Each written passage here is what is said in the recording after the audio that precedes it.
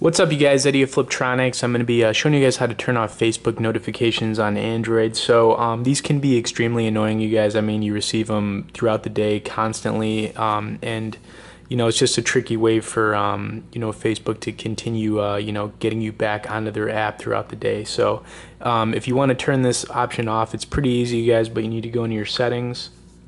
All right, once you're in your settings, you're going to want to click on Applications.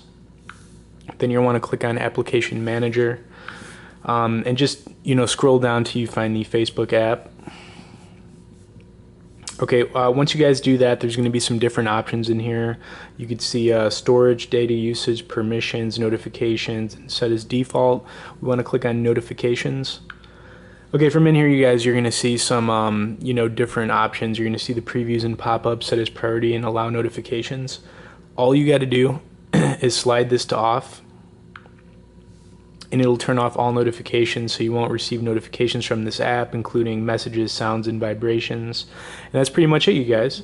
All you got to do is turn that to off. It'll have a blocked option come up as soon as you do that, and you won't receive any more notifications from the Facebook app. So it'll actually also help you save a little bit of battery life too, so it's a good thing.